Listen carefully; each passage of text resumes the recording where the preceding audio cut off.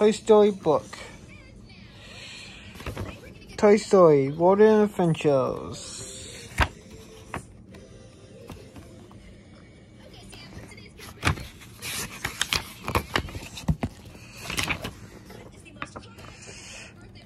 Buying toys were putting on the play by dinosaurs. Mr. Picklepants was a T-Rex. The actor. Buzz and Woody were building the set. Tiggy was the change of costume. Rex was the alien for the part king of the jungle. The biggest, strong dinosaur gave you right as well, the Pickles told Rex.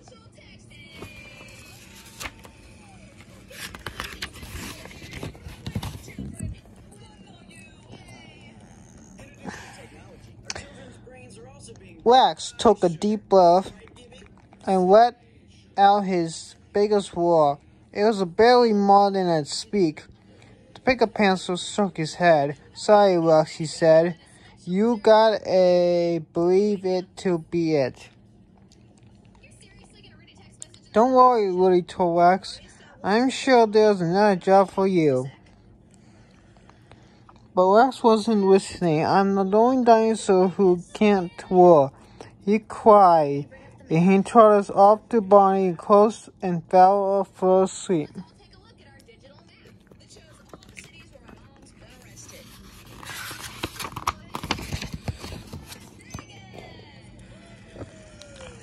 Rex soon began to dream about he was in the Jingle Fair with his finger finds dark leaves and a giant chugging volcano. He could hear dinosaurs roaring into the dance.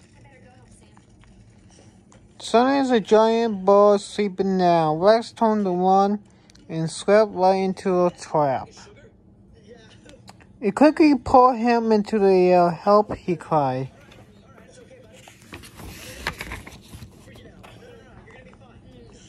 I'm told a cave alien came running. I am a friend, yelled Rex. Sorry, Mr. Picklepants. The leading of this cave alien. We're trying to captain the king of the jungle. He's a big, mean dinosaur who wasn't leave us alone. Just then, the bird slept down again. It was Buzz, the giant gorilla. Woody swung down from the nearest tree. They wanted to the captain, the king of the jungle, too. Will you help us? Buzz asked Rex.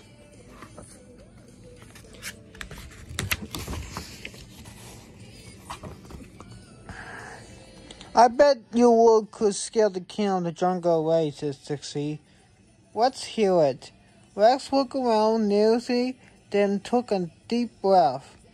A huge roar ran up through the jungle. See, I told you, said Trixie. That wasn't me, cried Rex.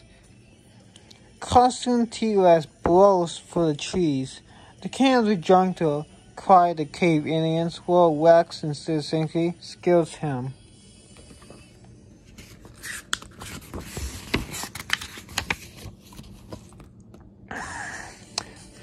Rex tried to roar, but all that came out of it was a nearly squeaky. The giant dinosaur laughing loud. Ha ha ha ha.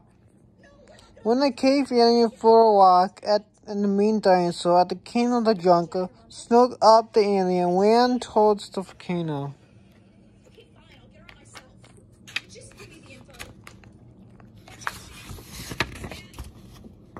Not so fast, you silly big wizard, shouted Buzz. He snooped down in his jungle glide, but the king of the jungle swept him away.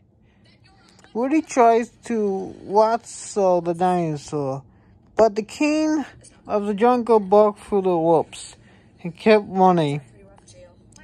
Buzz and Woody embraced after the mean dinosaur Rex, and the rest of the day friends followed close below.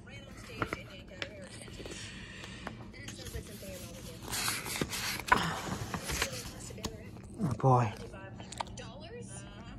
Near the volcano, Mr. Picklepants told everyone what to do. Buzz, use your razor. Woody, use your razor.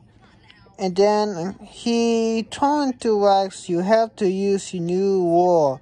But not your roar wasn't big a fool, said Rex. Not yet. said Mrs. Picker Pants. But you can make it so not yet. You got to believe it to be it. The priest Moody paused, waxed check, and gave him the clean mark and believer. One of the tough occasions boys tried to row the giant dinosaur closer to age. Suddenly, the king of the jungle dinge of the Indian over the volcanoes finally opened. Wax had to do something.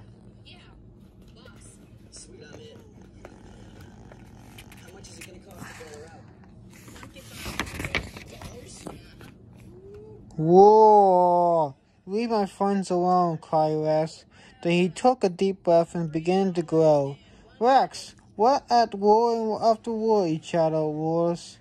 Of the strongest than the one believed it, he grew the bigger every war.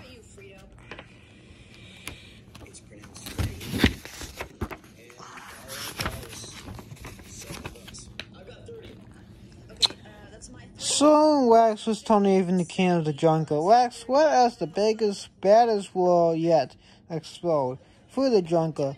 He shook the trees, watered the ground, and figured out the king of the jungle. Now, called Wax, he threw his rope across the volcano opening across the Firefly's dragon dinosaur to trip. But was closer in the sun in the grabbing the Indian from the dinosaur claws. Then Wax let out one last word. The king of the jungle fell into the volcano.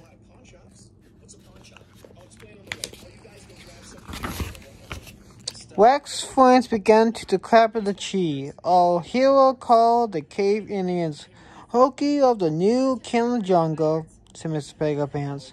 What as all the world excited across his friends to cheer everywhere he was and was. No. Until he woke up, surprised all by his friends, the jungle had been dream. Wax told him the war and the slap. That was the best war ever heard, said Mr. Picker Pants. The war is yours.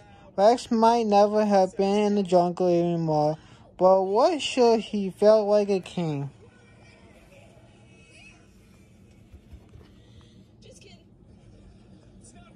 There's more than 2,000 timeless Whittaker books to share. Here are just a few of them. How many have you read?